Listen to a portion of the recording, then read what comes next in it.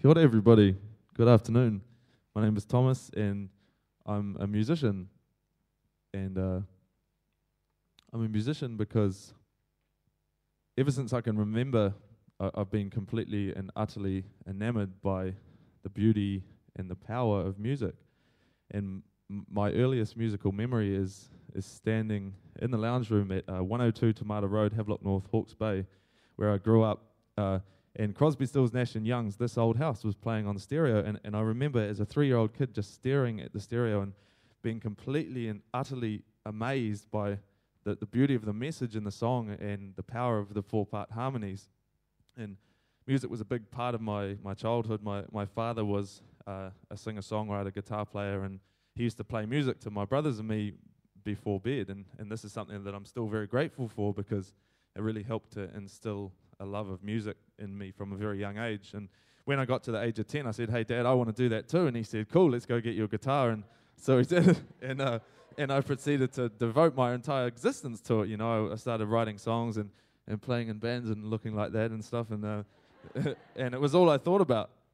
Well, there was that and skateboarding, I have to say, and not much has changed.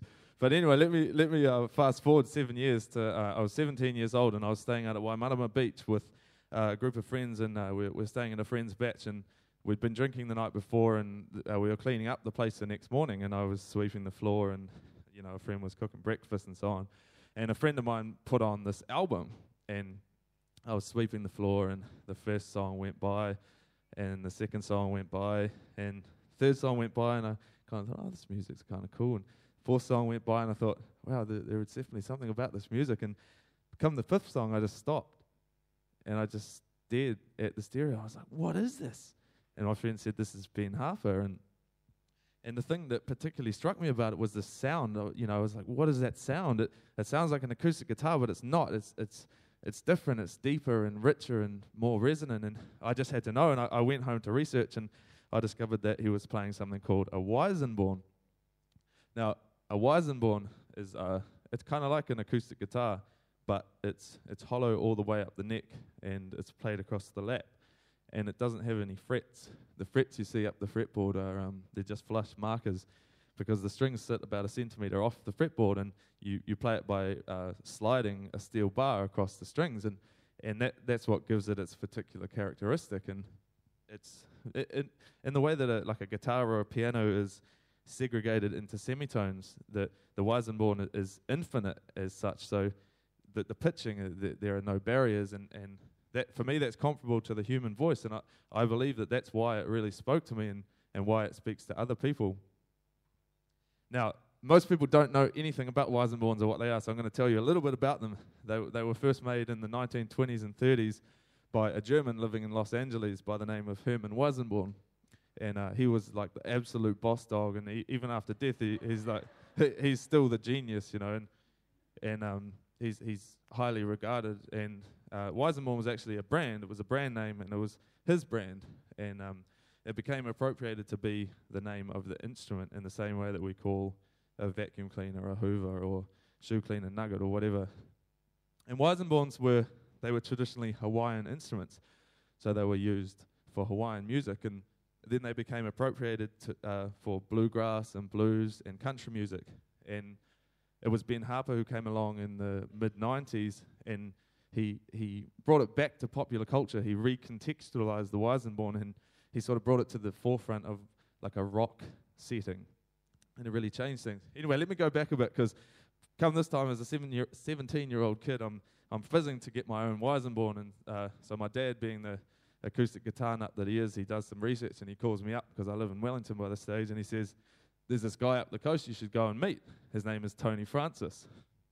So I call this guy Tony Francis, and he says, yeah, come around, come meet me. And so I drove up to Waikanae to meet him, and for some reason I was expecting like this wise old man with a long white beard, and and this kid greets me, and like, you know, like a 17-year-old kid, the same age as me at the time, and he says, yeah, come in, and we talk about Weissenborn for hours, and he proceeds to absolutely just unload this onslaught of the most fascinating understanding of Weissenborns and everything. You know, here's like an instrument that nobody I knew anything about, including myself, and then there's this kid who just knows everything there is to know.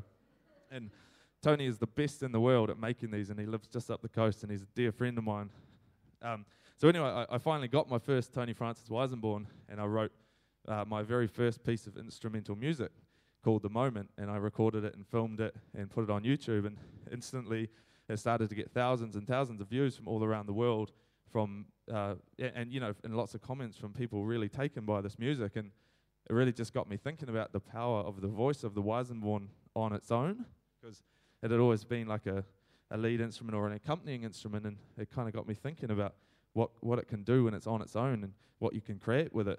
And so I delved as far in as I could to that, and I created an album called Beneath the Weissenborn, which I released a few months ago.